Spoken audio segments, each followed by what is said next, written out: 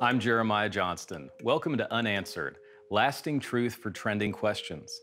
I have the privilege to lead a national ministry called Christian Thinkers Society, where our mission is to inspire Christians and pastors to become thinkers and thinkers to become Christians.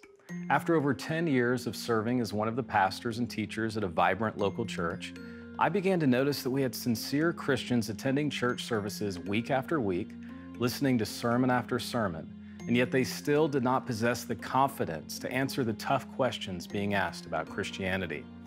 Many believers struggle with their own big questions about their faith, and they don't know where to turn for answers, and some may even turn away from their faith altogether.